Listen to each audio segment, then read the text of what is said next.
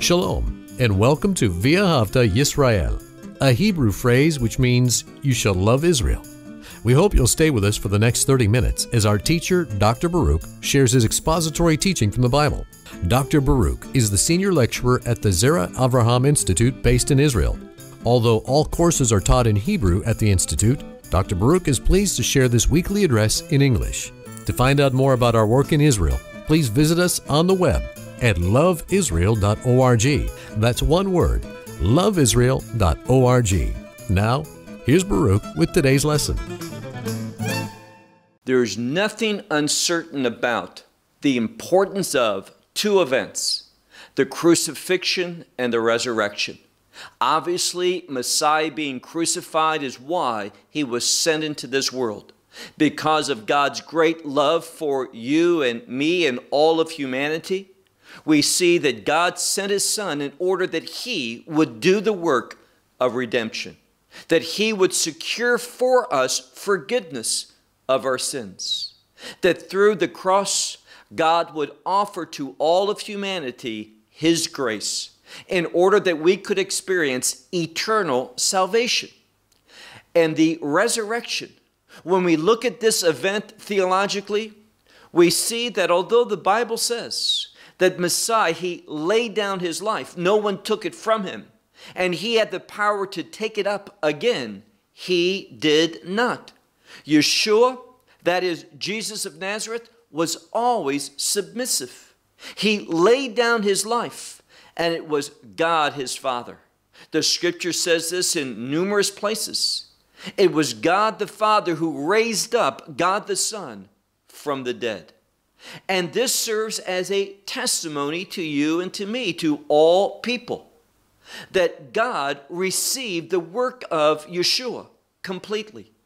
He deemed it perfect, sufficient, in order to accomplish the purpose of God. And what was that? Well, we find that Messiah just didn't die, but he was hung upon the tree. And why is that important? Well, I have shared this before. Because the Torah says in the book of Deuteronomy, cursed is the one who's hung upon the tree. That means that Messiah took, when he died, he took the curse of the law, that no longer are we who believe in him under the judgment of the law, but we have been forgiven. He took the punishment of the law, the death and the curse, that we might be individuals that walk faithfully and receive life and also the blessing that comes from walking in faith. That is the good news. Now, there's one other very important truth that we want to talk about before we begin. We see that although we are not under the law still has relevance. The law still teaches us what is righteous and what is unrighteous.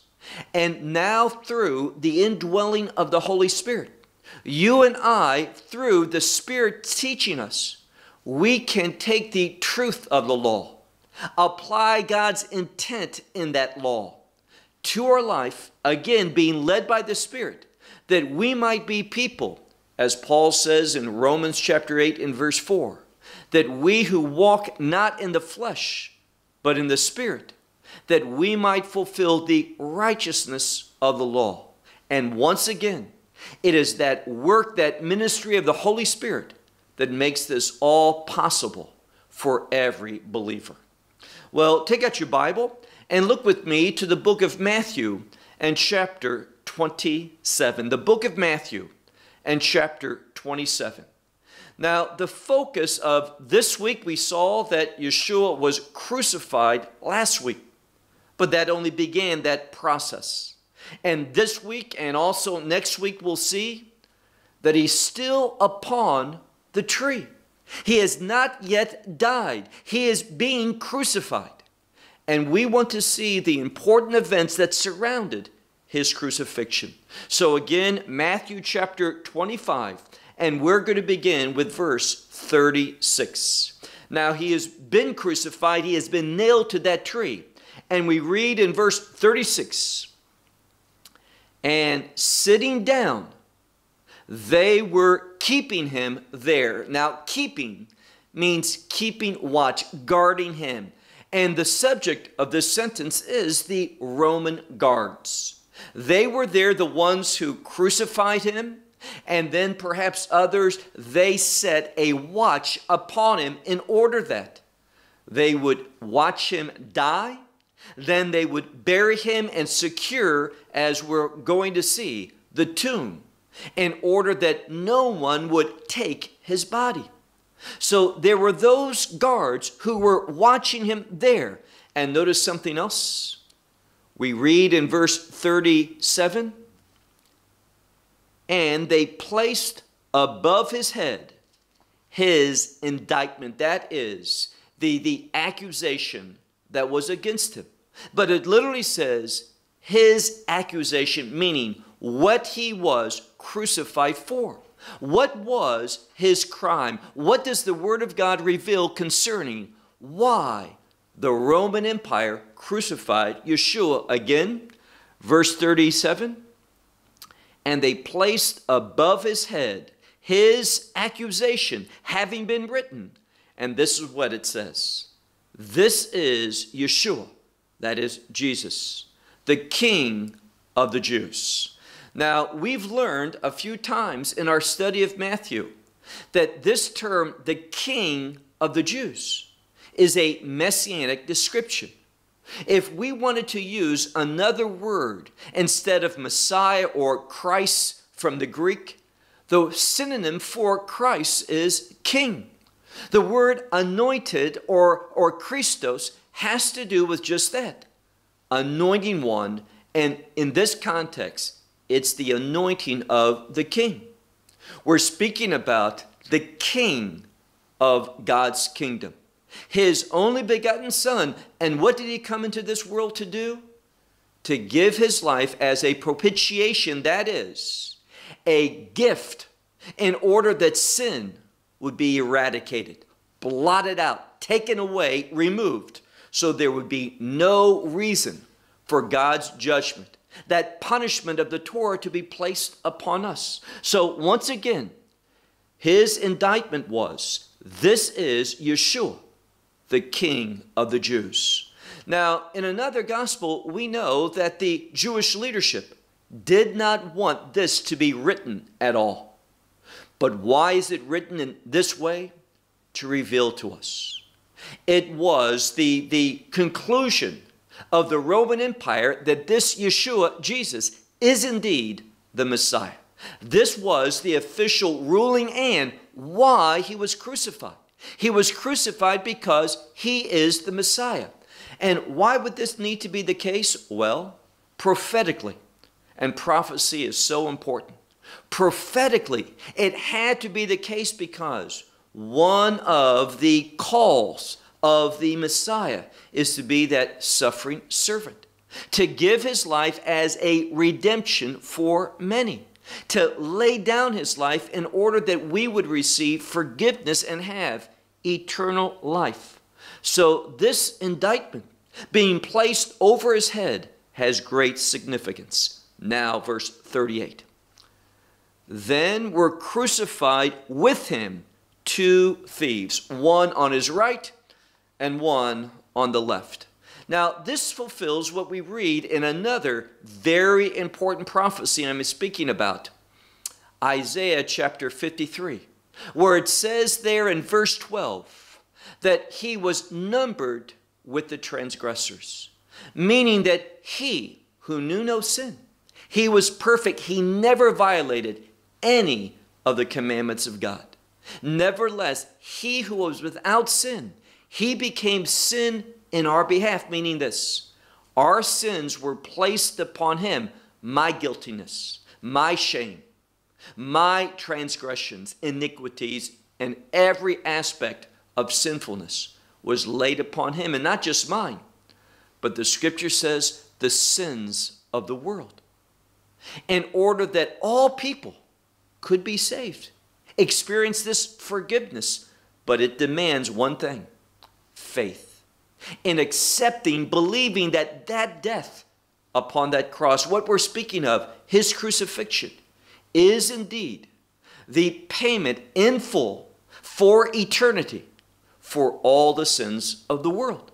This is what Messiah achieved. This is why he was anointed. He was sent into this world. So we read here, then were crucified with him two thieves, one on the right and one on the left. Verse 39. And the ones who were passing by.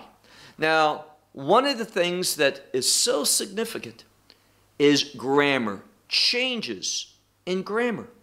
And we see in this section that we're studying right now, a new grammatical construction appears. And it's the imperfect tense. And what was that? Well, that shows us, and it's in regard to the verb, they were blaspheming. Now, this is significant because blasphemy points out his identity. Blasphemy is against God. This is another way the biblical text is telling us that Yeshua is not just fully man, he is fully man, but eternally he is God, the Son of God, fully divine. And I want to emphasize that.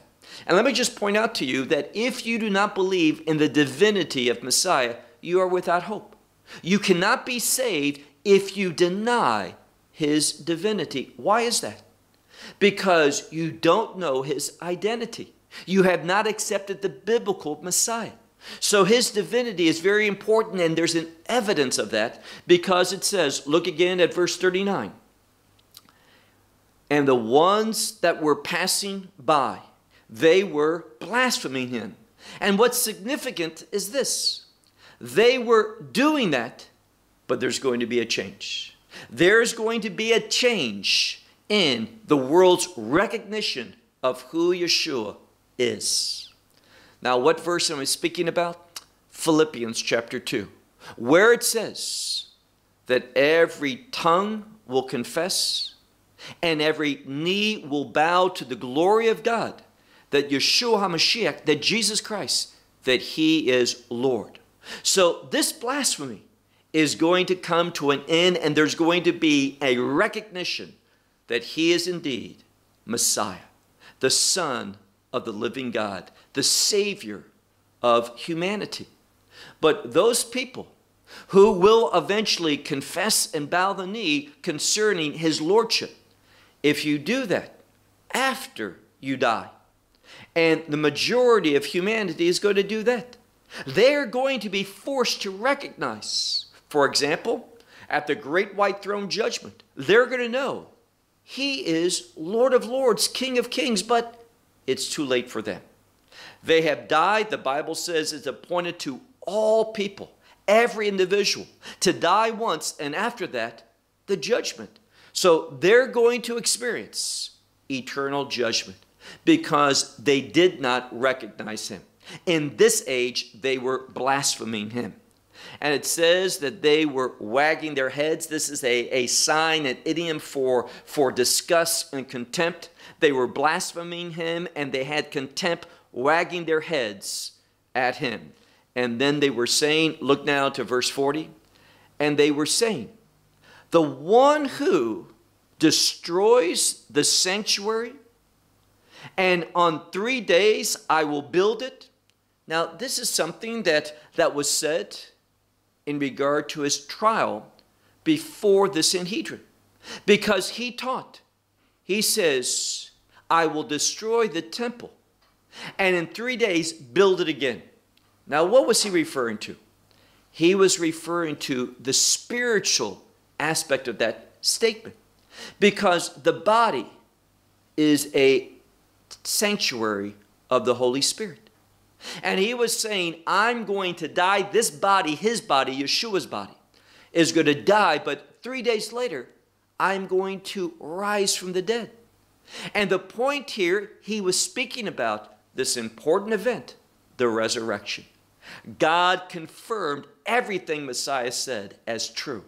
Everything he did as righteous, as proper, especially this giving of himself, this laying down of his life. So it's to remind us of what he said that he's going to do. He was going to die. His body was going to be destroyed when he's crucified, but he was going to rise again. But they didn't understand that. Why? Because they were emphasizing the physical rather than the spiritual. They looked at things when he said temple, the temple in Jerusalem, rather than understanding he was speaking about the temple of his body. So they were quoting this statement that he was going to die in 3 days, rise again, and he said, they were saying, save yourself if the Son of God you are.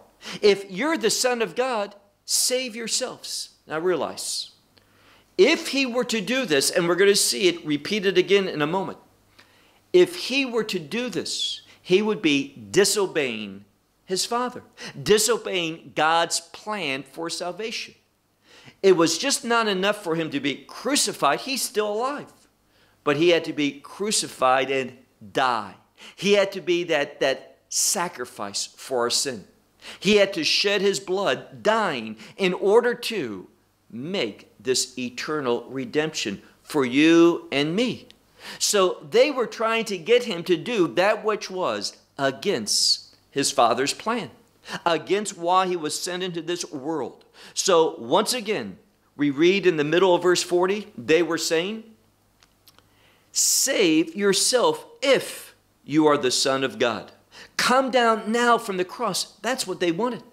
They wanted him not to complete the work that he was sent into this world to do. So they were saying, come down from the cross. Likewise, verse 41, and likewise also the Pharisees were, and this is what they were doing, they were mocking. Likewise also the Pharisees with the scribes and the elders, they were mocking.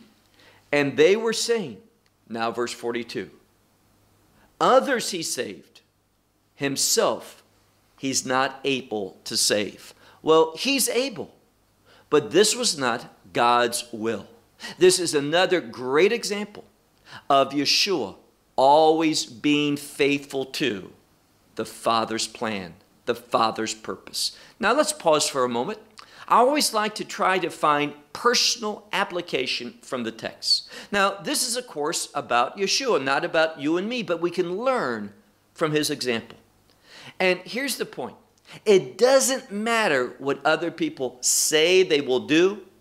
We need to be faithful to what God tells us to do. The response of others isn't our objective. Our objective is being faithful to God, doing what he calls us to do, accomplishing the plan for our life. And it doesn't matter what other people say they will do, say they won't do. None of that is important. Oftentimes it's this proclamation, this saying that is moving us away from what God wants us to be and from what God wants us to do.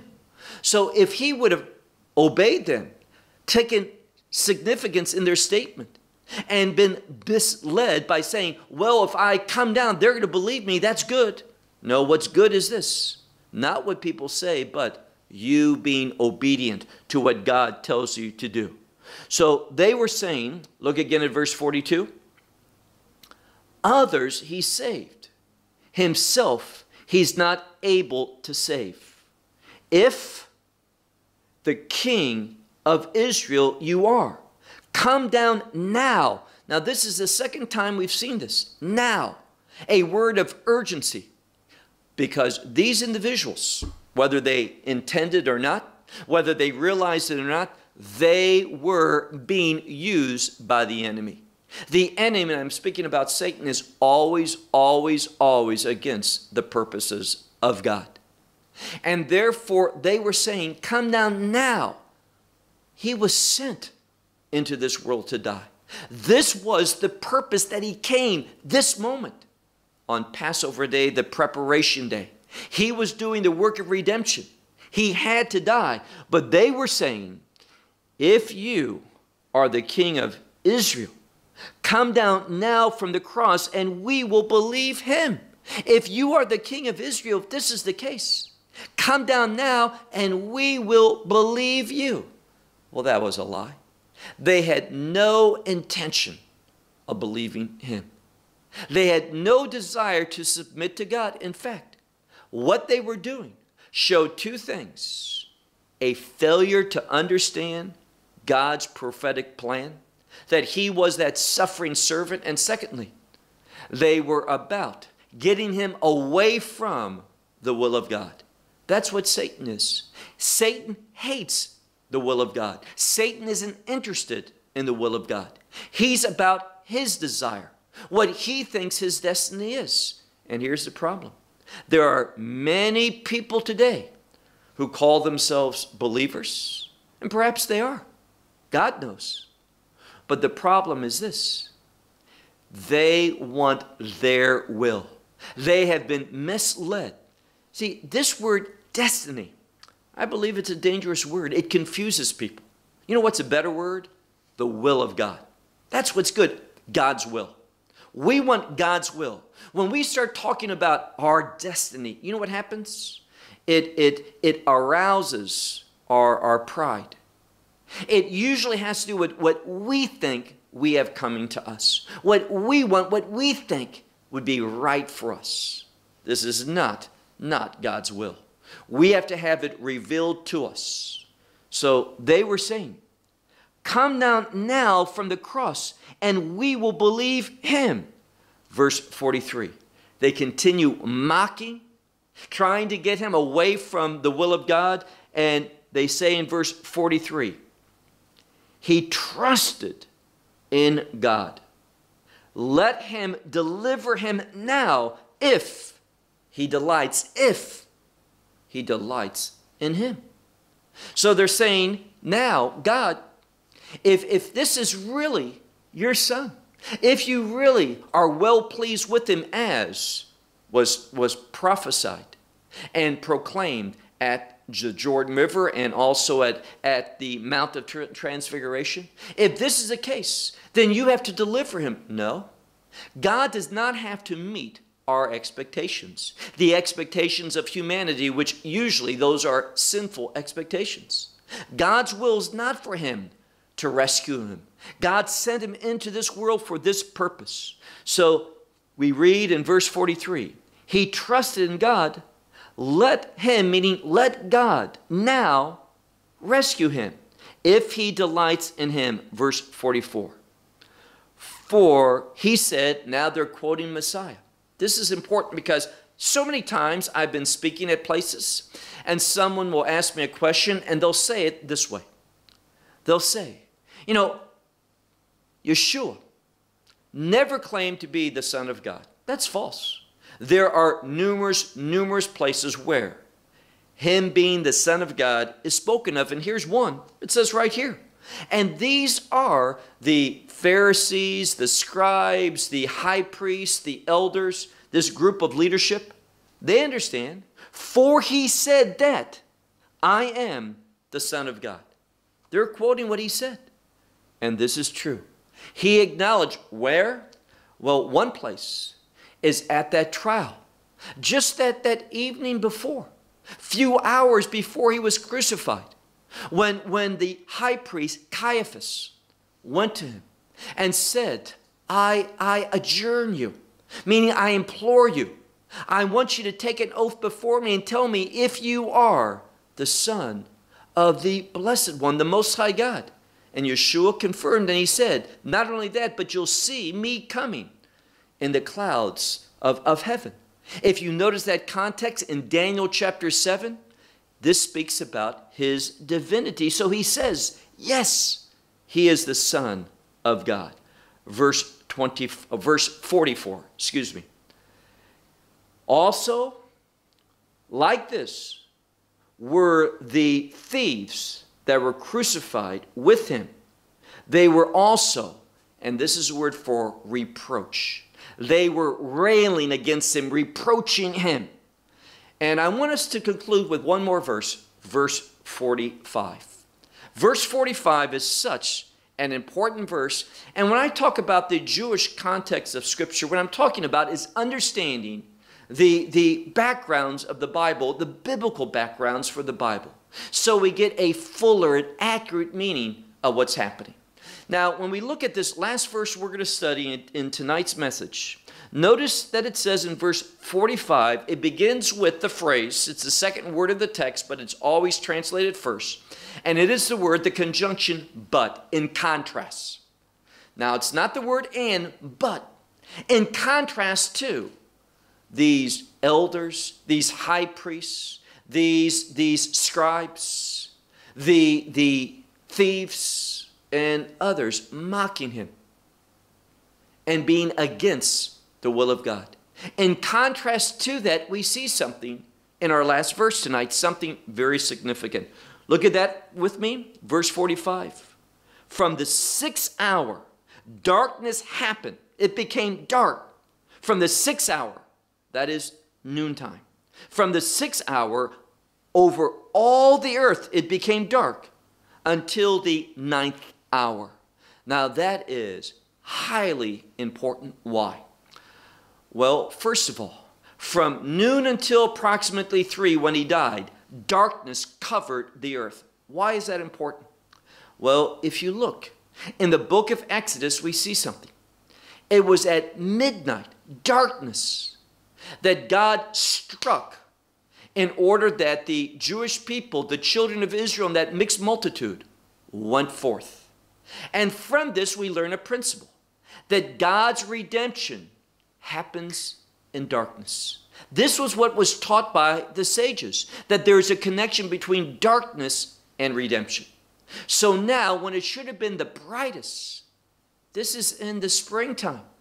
The sun is high, it's noontime. But what happens?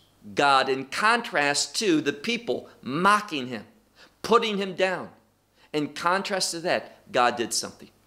God caused, it's a miracle, for there to be darkness, because darkness relates theologically to redemption. Why? Messiah is that light that shines in darkness. He's the light of the world. So redemption, what it tells us is that Messiah died upon that cross at that 9th hour, 9 being work, 6 being grace. He did the work of grace in order for the world to experience redemption. So the question we have to conclude with is this: have you experienced this redemption by accepting his death upon the cross, believing that not only did he die, but also God the Father, confirming, receiving his death. He raised him from the dead, speaking about the life that you and I can receive by faith.